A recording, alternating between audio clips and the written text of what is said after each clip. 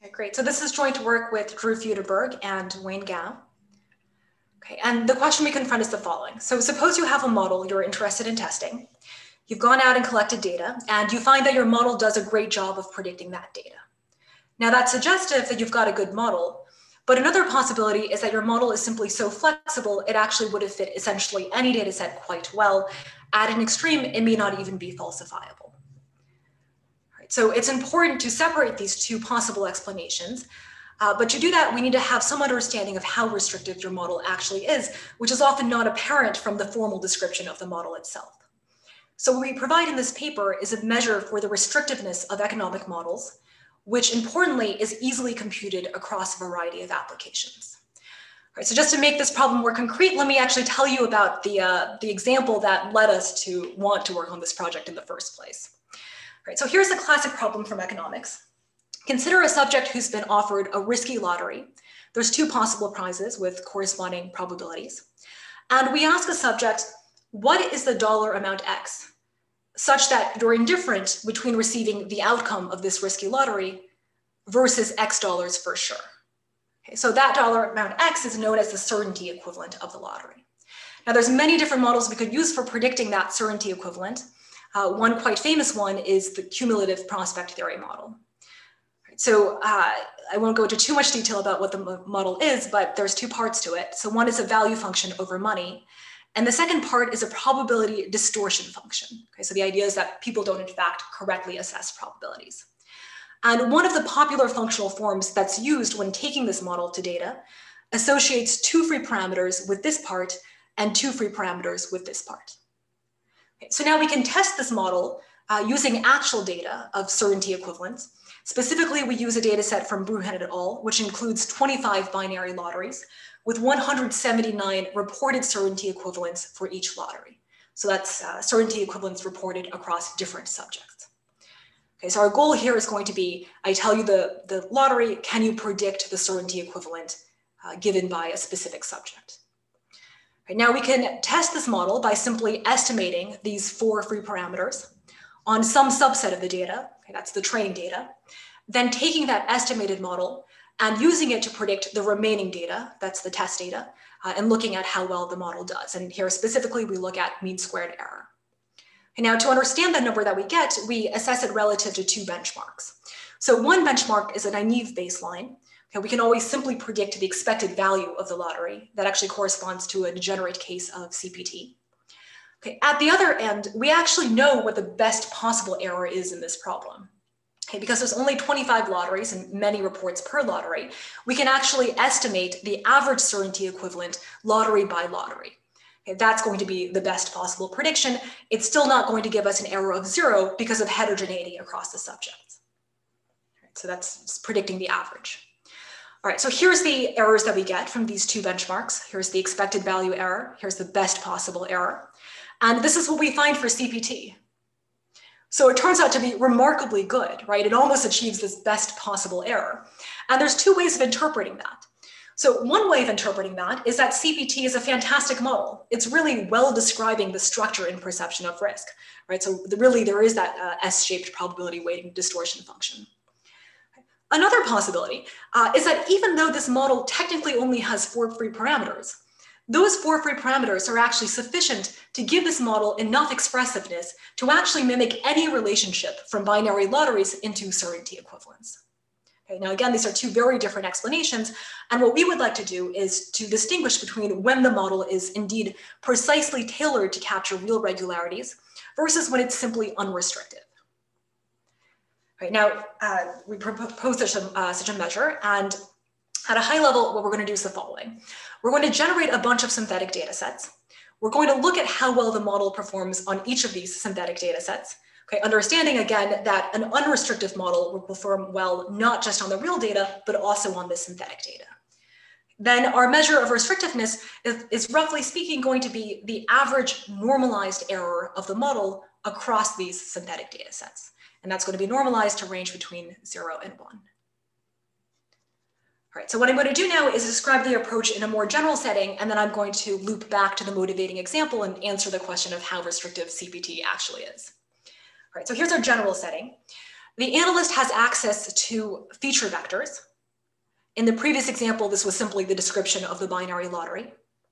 There's some outcome that you want to predict. Okay, in the previous example, that was the reported certainty equivalent by a given subject. So a predictive rule or a predictive mapping then is going to be any mapping taking these feature vectors into predictions for this outcome. Okay, again, in the last example, that's going to be a mapping from the 25 unique lotteries into predicted certainty equivalents for each of those lotteries. Okay, now we're going to be interested in parametric economic models, which consist of many different such mappings, okay, which are unified in the sense that they obey some common structure. Right. Now, just as in the previous example, we're also going to take as a benchmark a naive mapping, which is some sort of degenerate case of this economic model. Okay, finally, another primitive we're going to take is this function D, which tells us essentially how far apart any two mappings f and f prime are. So we say more in the paper about how exactly to choose D, but in the case of a loss function, which is mean squared error, a very natural choice, and the one that we in fact use, says that the distance between f and f prime is the expected quadratic distance between their predictions. All right, so now here's our approach. So first, what we're going to do is we're going to generate a bunch of hypothetical mappings f from a distribution mu over a set of permissible mappings. Okay, the way that we understand the set of permissible mappings is as encoding any background constraints the analyst considers reasonable for the setting, right? Some mappings are just ridiculous. We don't even have to consider them. And the way to understand our model, our measure, is as telling you how many additional constraints the model imposes beyond the set of basic background constraints. Now, this distribution mu you can think of as the analyst's prior. In all of our applications, we simply take that to be a uniform distribution over this set of permissible mappings, okay, motivated by a sort of principle of indifference. Now, for each generated mapping f, we can now ask how well does the model actually approximate f? So here what we're going to do is we're going to look at the minimal distance between the generated f and any f prime in this model class. Okay, we're further going to normalize that by dividing through by the distance between the generated f and the naive mapping. Okay, so the benefit of that is it's going to give us a unitless measure, which is going to be easier to interpret. Okay, then finally, our measure of restrictiveness is defined to be the expected normalized approximation error when, again, we draw these mappings f from the distribution mu. All right, so a few more comments on this measure. So first, it ranges from 0 to 1. Okay, larger values of r correspond to a more restrictive model. If r is equal to 0, that corresponds to a completely unrestrictive model, for example, as would be achieved if your model class included every permissible mapping. Okay, we're going to complement evaluation of restrictiveness with evaluation of the completeness of the model, which is defined to be 1 minus the model's normalized error to f star, where f star now is going to be the true mapping that you see in the data. So let me just emphasize that for calculating restrictiveness, you actually don't need any real data, right? This is all simulations. Okay, in contrast to evaluate completeness, we actually are going to need a real data set of actual behaviors. Okay, so this coincides with a notion that was proposed in a previous paper by Drew Fudenberg, John Kleinberg, Senel Mullinath, and myself. All right, so this measure of completeness also ranges from 0 to 1. Larger values implies that the model predicts real data better. And ideally, what we would really like is for the model to have high completeness, meaning it fits the real data well, but also high restrictiveness, meaning it fits the synthetic data poorly. Okay, and we're going to evaluate models henceforth from this dual perspective of restrictiveness and completeness. Okay, so now just a brief comment on the related literature. So there is a classic paper by Koopmans and Rehearsal, which introduces this binary notion of essentially whether or not the model is actually falsifiable. Okay, here we ask not just is it falsifiable, but really how restrictive is it, right? How easily falsifiable is it? Now, you can answer that question if you have a representation theorem. So this is the work of decision theory. Unfortunately, however, we generally don't have representation theorems for most models in economics. And especially, we generally don't have them for most functional forms that are actually used in applied work and taken to the data. Right, so our measure also relates to, but differs from, a large literature on how to avoid overfitting. So you might know of AIC, BIC, BC dimension, etc. So there's a real philosophical difference here between our approach and these other prior approaches, okay, which is that the view motivating these previous measures has been that we want to penalize the complexity of the model in order to avoid overfitting to a data set that's too small. But actually, as your data size gets larger, in general, the penalty that you impose on the complexity of the model shrinks. Okay, if you had an infinite data set, you might even consider using a non-parametric model.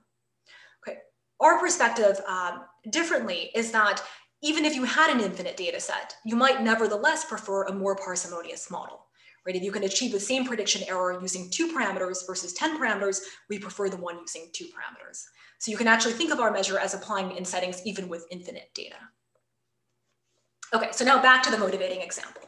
So just to remind you, our data consists of this 25 binary lotteries with many reported certainty equivalents per lottery.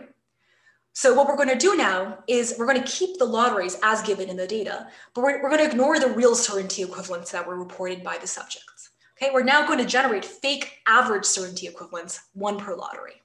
Okay, so vectors like this. And we're going to constrain those vectors to obey 2 basic properties. So first, we want it to be the case that if one lottery first order stochastically dominates another, then its average certainty equivalent should be higher. Okay, so this roughly tracks that people like money, right? Additionally, we require that the certainty equivalents that we generate fall in the range of the possible prizes. And then subject to these constraints, we simply generate mappings uniformly at random. Okay, we look at how well the model does in approximating these generated mappings. So this is what we, okay, one more thing. So I told you about CPT. We're also going to consider a second model, which is disappointment aversion. So they're quite similar, in fact. The main difference is in the functional forms that they use for this probability of distortion component. One more thing that might be a little bit confusing, all of our lotteries are actually over positive prizes. So although I mentioned a moment ago 2 parameters corresponding to this value function, effectively for us, it's going to be 1. Okay, just the single risk aversion parameter, alpha, which appears in both models. Then there's 2 parameters in CPT for this part, a single parameter in disappointment aversion for this part.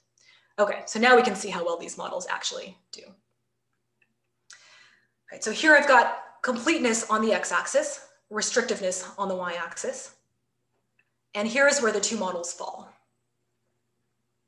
So the first thing we see is that although we already did know CPT is very complete, right? It's great at predicting the real data. Part of the reason for that turns out to be that it's actually not very restrictive, right? So in fact, for many synthetic data sets, it would have predicted very well as well. And this is particularly striking because, again, the number of parameters is quite small, right? So this extreme flexibility of the model is not revealed by a simple count of the number of free parameters. The other thing that we see is that the disappointment aversion is more restrictive than CPT, but substantially less complete. Okay, we can further use these measures to better understand the value of the individual parameters in each of these models by looking at lower parameter specifications of each of these models. So for example, we can allow for probability weighting, but suppose that the agent is risk neutral, or we might shut down probability weighting, but allow for risk aversion. Okay, and here's what we find. So these are the 2 original models. Now let's add in the 2 parameter specifications for CPT. So the models become weakly more restrictive, right, because they have fewer free parameters, but weakly less complete. And now let's add in the 1 parameter specifications, again, a shift towards higher restrictiveness, lower completeness. And moreover, we can isolate the effect of specific parameters by looking at what happens when we toggle it on and off. So for example, here is disappointment aversion with just alpha, and here is disappointment aversion with alpha and eta. So what's happened when we added in this probability weighting parameter eta? Well, restrictiveness has dropped substantially, right? It's telling us that we're getting a lot of additional flexibility from this new parameter, but completeness has barely improved, right? So this is really not a very effective parameter. It's adding flexibility, but exactly not in the right direction. All right. Similar story for the parameter zeta, right? So again, adding zeta to CPT alpha, big drop in restrictiveness, minor improvement in completeness. If we start from alpha, gamma, add zeta, okay, very similar story. We're going from here to here. In contrast, if you consider the CPT parameter gamma, okay, adding in gamma, so let's start with CPT alpha, say, okay, we add in gamma, that gets us here. Okay, again, there's a drop in restrictiveness, but that's compensated by a rather large increase in completeness. And that's the case from any of these starting points, right? Once we add in gamma, we're getting these big improvements in completeness. So the takeaway here then is that not all parameters in these models are equally effective. Adding eta or zeta leads to a large drop in restrictiveness in return for only a small gain in completeness. On the other hand, it looks like this other probability weighting parameter in CPT plays an actual important role in capturing real risk preferences. All right, so things I'm completely skipping in this talk. So first, we have a whole second application to predicting initial play in games. So there we measure the restrictiveness and completeness of 3 different models. Okay, second, we provide in the paper estimators, both for restrictiveness and for completeness, and characterizations of their asymptotic distributions, which allows us to compute confidence intervals. So this is something I also glossed over. You might have noticed these funny whiskers, right, on each of these dots. So these are in fact 95% confidence intervals for estimates of completeness and restrictiveness. All right, then finally to conclude, when a theory fits the data well, it matters whether that's because the theory is really capturing important regularities in the data, versus whether that's because the theory is so flexible, it actually can explain any behavior at all. Okay, so we provide in this paper a practical algorithmic approach for evaluating the restrictiveness of a theory. We've applied it to 2 domains, and that's uncovered new insights about the models themselves and the roles of the parameters within those models. And the last thing that I'll emphasize is that the method is really not special to any of those domains. So it's certainly not relying on anything about certainty equivalence or games. So we're actually already sort of exploring application of this technique to other domains, and it would be exciting to see it applied to domains that we haven't even thought about.